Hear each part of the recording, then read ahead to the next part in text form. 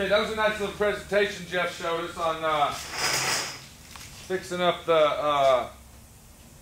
our hood hardware. What we're going to do, this is actually the start of putting your front body parts on your car. The first thing you want to do is take your side panel and you stick it up in your hole. Now, Streetbeasts supplies rubber that goes in between here. I don't use it.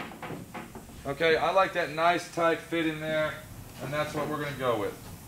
The first thing you do is take a nice clean carpenter's pencil and you draw a line across it just like that. So you're going to do that on both sides. Our hood support rods are not going to go even with those lines. And if you come over here and we'll look at this one, you will see how far down I had to go. Now what that's going to do, that's going to compensate for the thickness. We got our lines where we want those.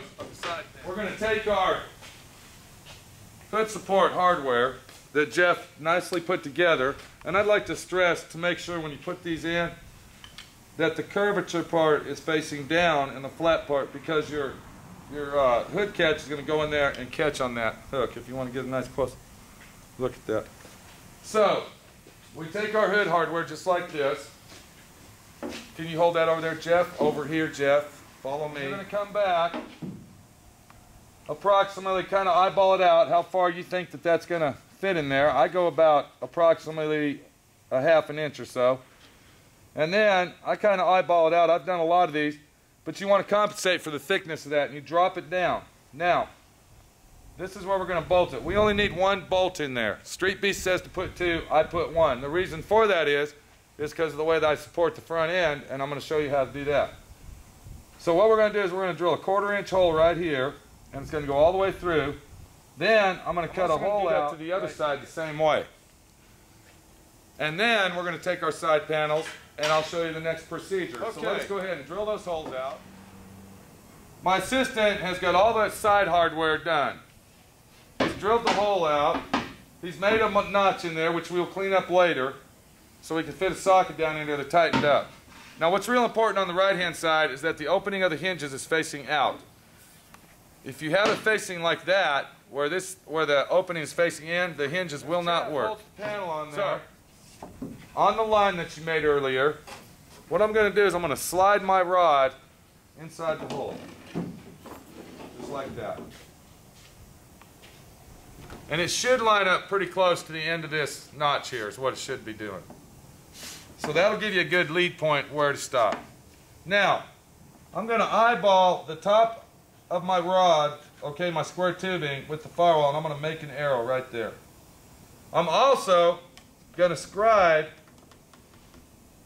the back side. The thing that you want to do is line the marks up that you have. So if you look real close, you can see the mark that I scribed on here. So I'm going to line that up with the outside of my firewall. Then I'm going to come over here and I'm going to line the arrow up with the top of this bar. As I'm holding that in place, I'm going to double check everything. And the hole that we drilled, I'm going to use for a pilot hole. And I'm going to start my hole. Now I'm going to drill my hole out. I'm going to take my bolts. This is just for temporary use. We will be taking these off the paint. Okay, we got our bar installed. and everything's lining up. If you look real close here, our line's lining up good, okay? Now, the next thing that you do on this side of the car is you pull the panel back just a hair. And you mark where your hinge opening is.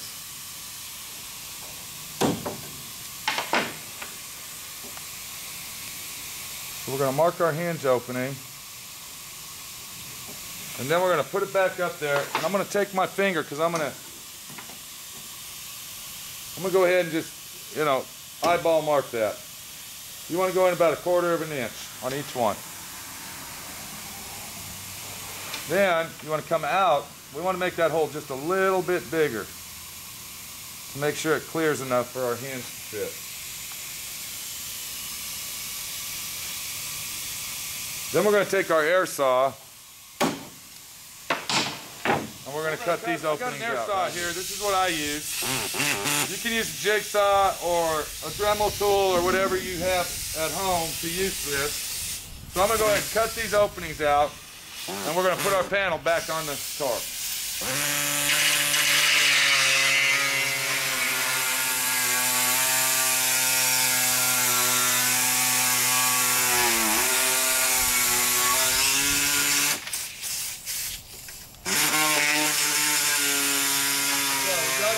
Cut out, as you can see, and that should line up with our hinge, where our hinges go.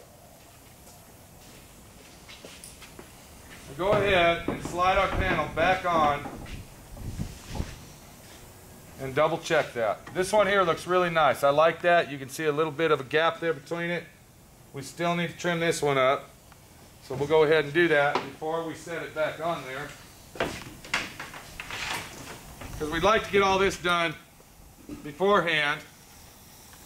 That way we don't have to keep taking our panel off and on, off and on. Right now, all we're doing is really just rough fitting all our body parts. When we get ready to paint this vehicle, we're going to come back and clean all the edges up, and we're going to do everything it takes to get it looking good. Now we're going to take our C-clamp vice grips, and we're going to clamp that panel right there.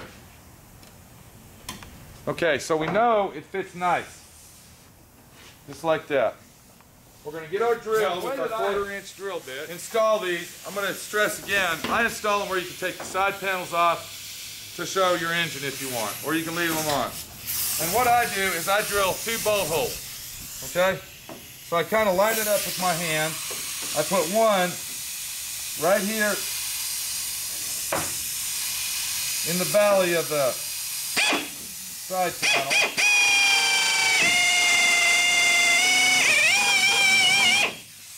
And then I take a bolt and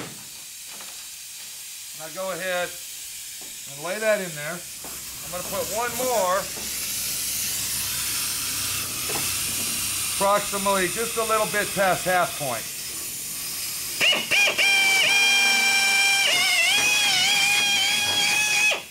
And I'm going to go ahead and bolt that one down.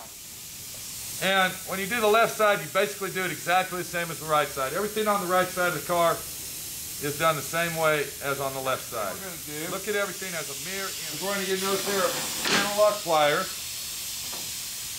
And we're going to hold, because we want to hold that nice and tight. And we're going to drill 3 holes, tap them out for 1/4 inch. So our side panels will be screwed on the top. So Jeff, if you want to show them how to drill those out, why don't we start with the end one here. And we're also going to bevel them holes because the screws that we're using are countersink screws. So they'll sit flush mount with the top of the vehicle. Set your drill bit on the spots Pete so kindly made for me.